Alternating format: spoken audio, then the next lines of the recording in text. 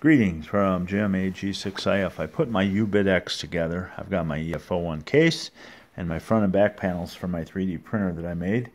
Alright, I got a little 5 amp power supply switcher, and it has a coaxial connector on it, but I went to an adapter, power poles, through my 10energy amp meter, voltmeter.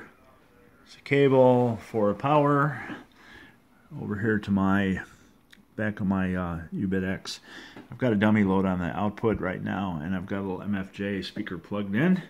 We're doing the initial power up here. So, okay, very nice, working so far. No smoke.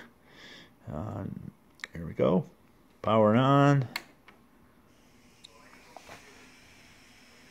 LSB. VFO works.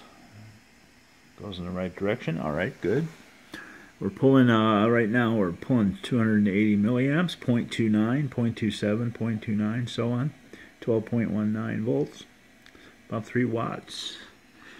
All right, I have to get a mic plugged in and do some testing, but for right now, looks like it's working. EF01 case works great for the little board.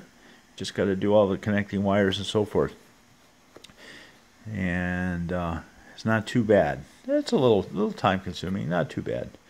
The front and back panels are for the case. I built those in my 3D printer. You can buy those out on eBay. Search up my call sign if you're interested. And front and back panel for 27 bucks. It takes me quite a few hours to print them, about 5 hours. And I'm going to mount a fan on there, but right now it's just open for the heatsink.